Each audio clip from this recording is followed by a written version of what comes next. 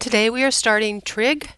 So we have trig broken into units. This is unit 1, which is kind of the basics to trigonometry. And we have each unit divided into days. So this is trig unit 1, day 1. And we're going to learn some basics that are going to allow us to build on to learn the concepts of trig. So first we need to learn about angles in standard position. So we're going to have angles on basically the XY axis coordinate plane. We're going to translate rotations into degrees. We're going to map degrees into quadrants and define coterminals and basic and reference angle. And in particular, this is pretty important because it's going to help. If you understand that, it's really going to help you throughout the rest of at least the next 2 units. So trigonometry is Greek for measures of triangles. And it relates angles, coordinates, and ratios to the measures of triangles. We did some trig last year, and that should help you this year, hopefully. So standard position, what does it mean? On a standard grid, that means an XY axis, an angle is in standard position if the vertex of the angle is at the origin, the initial side lies on the x-axis, so we've got 2 sides to a triangle. One side is called the initial side. That is a side that basically stays planted. The terminal side is the side that gets rotated to make the angle. So the terminal side has to be rotated from the x-axis. And here's a picture. So this is standard position. You can see here our vertex is on at the origin. This is our initial side here, which should be written in. And then this is our terminal side that gets rotated. And it's rotated from the x-axis, so in this direction. So this is an example of an angle in standard position. Notice the angle has a name, theta, so you will see often theta being used as a variable for an angle measured. So just like we use x as a variable for just a number, theta, which is a Greek letter, and it's a kind of an O or an oval with a slash through it, is often used as this actually is not theta. Theta looks more like this. I'll have to fix that. So theta basically stands for a variable for an angle measure. All right, so degrees on the XY axis. So the measure of an angle can be found via mapping of degrees on the XY axis. So there's a standard mapping of degrees and positions on your XY coordinate plane or axis. So here's they're not marked, but this is our y-axis and this is our x-axis. So if we start here, remember this is our initial side starts here, so an angle like this would just be 0 degrees.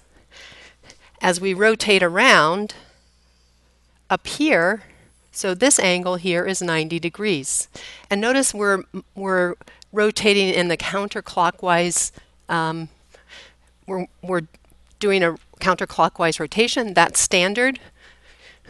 If we continued going around and had this angle, which is a straight angle, and we know from geometry that's 180 degrees, and you can keep going. So this angle here is 270 degrees, and then a full rotation. So if I start here and I go all the way around, that's 360 degrees. So those are your kind of basic general markings for angles in the coordinate plane. And as I say here, they go in counterclockwise directions. They're measured in a counterclockwise rotation. So one revolution or one complete rotation around is 360 degrees. A half a revolution is going to be half of 360 degrees or 180. A fourth of a revolution, and this is all counterclockwise, and we're going to note counterclockwise CCW, so that stands for counterclockwise, is going to be a fourth of 360 degrees. So you can see if I had like if I had 5/6 of a rotation, I would just multiply 360 degrees by 5/6, divide out the sixth, so that's going to end up being 5 times 50. Is that right? No, 60, sorry, which is going to be 300 degrees. So you just multiply 360 degrees by the fraction of your rotation, and that's going to give you your degrees So that is how you figure out degrees based on revolutions. If we go in the opposite direction, so clockwise, a fourth of a revolution clockwise, basically you figure out how many degrees a fourth of a revolution is. So that's going to be 360 divided by 4, or 90 degrees. And since we're going clockwise, we're going to take this 90 and subtract it from 360, and that's going to be 270 degrees. The other way to do it is subtract 1/4 from 1. So 1 minus 1/4 is equal to 3/4, and multiply 360 by that. Either way will work for you. So here are some you should try on your own. 1/8 of a revolution, the answer is already shown. This is counterclockwise. See if you can figure out what it is clockwise. And you probably want to try a few more examples. All right, so quadrants. We know what the quadrants are. This is 1, 2, 3, and 4. They also go in a counterclockwise method. So a 260-degree angle terminates in quadrant 3. So this is 260 degrees. So by knowing the measure of the angle, you can figure out which quadrant it's in. And this is counterclockwise. This is a positive 260 degrees. We can also have negative degrees, and that means negative degrees means you're going to go clockwise. Whoops, clockwise. So a negative 100 means you're going to start here at 360 and go 100 degrees, and that's going to be, what do you know, 260 degrees as well. So these basically stand for the same angle. So you should try these. Which quadrants do these terminate in? Make sure you can figure those out, because knowing the quadrants is going to be important going forward as well. So the next concept is coterminals, and we kind of have looked, this is where this kind of embodies the concept of coterminals. So a coterminal are angles in standard position that have the same terminal side. So we noticed in the last example, or the last slide,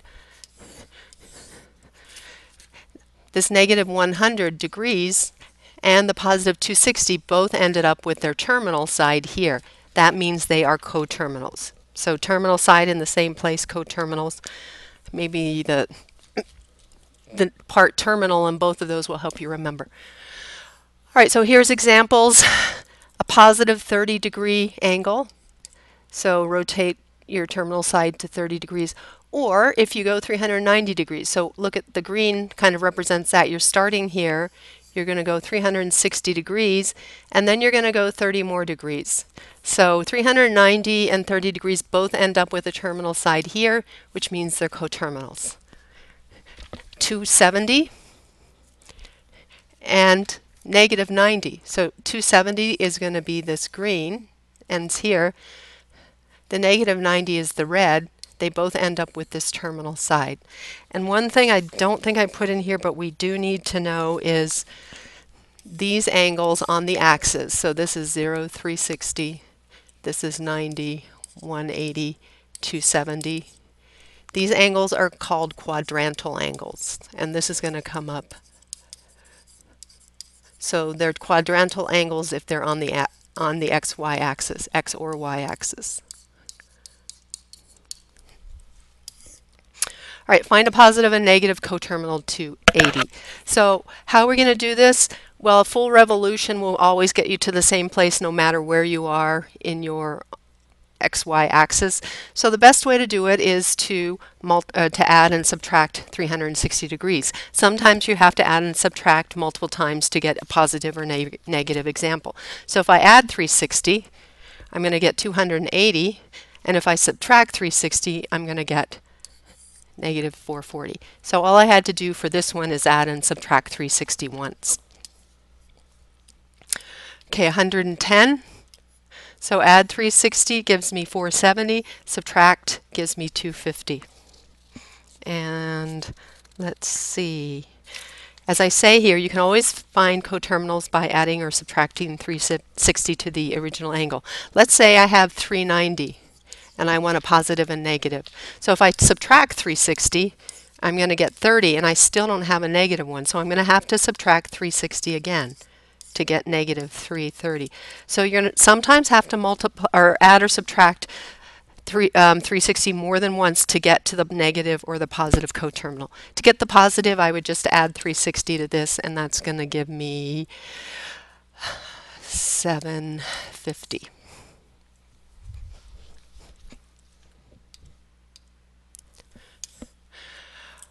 All right, another concept, the smallest positive coterminal.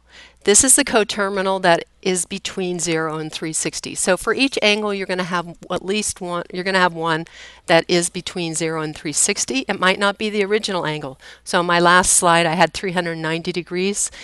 Notice that is not the smallest positive coterminal. I have to subtract 360 from that to get 30, and that would be my smallest positive coterminal. If I have 30 degrees is my smallest positive coterminal. So I don't have to do anything to the original angle to find the smallest positive coterminal. So let's look at example. 1200.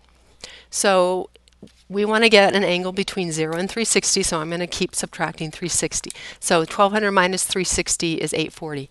840 minus 360 is 480. 480 minus 360 is 120. And if I subtract 360 from this, I'm going to get a negative angle.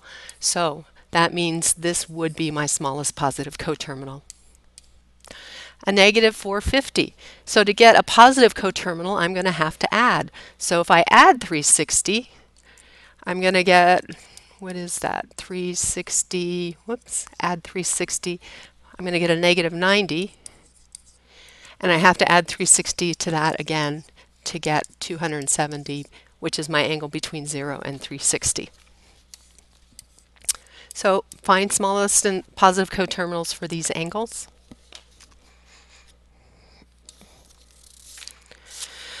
All right, our last concept, which is really important, is reference angles.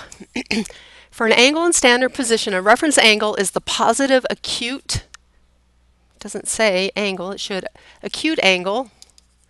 That means 90 degrees or less, formed by the x-axis and the terminal side. So this is important. To find a reference angle, you use the x-axis. Never, never, never, never use the y-axis. So it's basically, your reference angle is your distance in degrees from the x-axis. So never use y-axis to find your reference angle. And that's the biggest mistake I see. So here's a picture, here's our angle, and it's going to be some measure, it's going to be between 90 and 180. Let's say it's 90 and 180, it's about 120 degrees. Our reference angle is the distance from this terminal side to the nearest x-axis, which happens to be this x-axis. So if I wanted to find this, I know this is 180 degrees. How many degrees is this? Well, it's going to be 180 minus 120, which is 60 degrees. So my reference angle is going to be 60 degrees. Notice the reference angle is going to be less than 90 degrees. Less than or equal to, sorry. And in fact, on the axes here, on the y-axis, your reference angles are going to be 90 degrees because it is 90 degrees away from any x-axis. All right, so you could probably figure this out on your own, but these are the rules for finding reference angle depending on your quadrant. So in quadrant 1, all the angles are 90 degrees or less, so your reference angle is just the angle itself. So 1, it's just the angle. In quadrant 2, which is this example, I took the angle, so I took the measure of the angle and I subtracted it from 180, and that's going to be your rule. You subtract the angle from 180 and that's going to give you your reference angle. In quadrant 3, so let's say I have, get rid of all of this stuff, let's say I have this angle here. So I'm looking at the distance. So this is some angle, let's just say it's 230. The reference angle, the distance to the x-axis, is going to be this distance. So I'm going to subtract 180 from this angle to get the distance what this measure is. And that's going to be our rule. So in quadrant 3, you're going to subtract your angle, your 180 from your angle. And then in quadrant 4, so I'm going all the way around,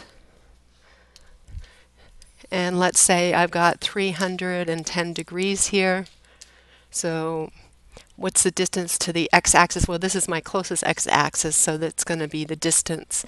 So this is 360 degrees. To find this measure, I'm going to subtract this from 360, and that's our final rule. To find your reference angle in quadrant 4, you're going to subtract the angle from 360. If you logically think about it, if you remember it's just the distance from the terminal side to the nearest x-axis, you can figure it out without remembering the rules. But initially you might just want to use the rules to help you get started. All right, so reference angle, what's the reference angle for 110 degrees? So that's in quadrant 2, and if I drew it, it would be here somewhere. And remember, it's going to be this distance. So if this is 110, this measure is going to be 180 minus 110, or 70 degrees. Whoops, or 70 degrees. The reference angle for 350, come on. So 350 is going to be kind of like this. The reference angle, the distance from this terminal side to the nearest x-axis, so it's going to be this distance. If this is 350, I'm going to subtract this from 360 to get a reference angle of 10 degrees. Reference angle for 70, again, here's 70 degrees. Distance to the nearest x-axis is just 70 degrees, or the angle itself. And these would be ones that I would want you to try to see if you can figure out what the reference angle is. So that wraps up Trig Unit 1, Day 1. We have a worksheet for homework. So we're not doing things from the book. We do it a little bit differently, and we do our homework from worksheets, and you'll get a new worksheet pretty much every day. Bring questions to class.